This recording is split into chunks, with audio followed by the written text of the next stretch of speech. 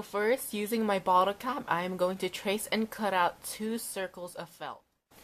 But when I cut it out, I make it a little bit bigger than my bottle cap. And you should have 2 circles, one for the flavor of the pie and one for the crust. Now place bad side to bad side, and we're going to start to sew it all around the edge. The kind of stitch I'm using for this project is sort of like an in and out stitch, but you're only going all along the edge. You're not really going an in and out, like so. Now, when you're almost done, leave a little space to open, so now you can just start stuffing it, but do not put too much stuffing inside. And then just continue to sew it closed. And then tie and knot your stitch. Now for the rest of the parts coming up, you can either just sew it on, or for an easier part, you can just glue it on.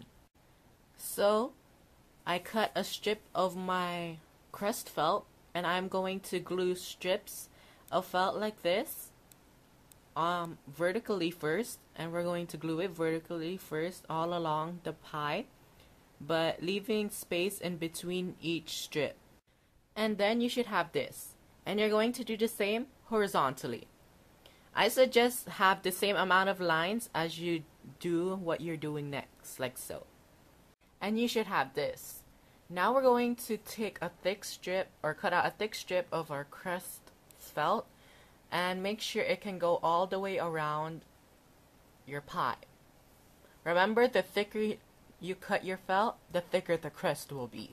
Now you are going to glue that piece of felt all the way around like so. And as you can see, there are open sides right here, and that's where you're going to glue them down, and you're also going to do the same for the bottom. And then just take your pie and glue it into your bottle cap, and you're done. And there you have your doll pies. So again, if you don't want to make cherry, you can always use different colors for different flavors. So again, this is how you make a doll pie.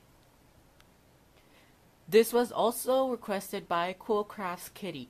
Thanks for requesting. Thanks for watching. Bye.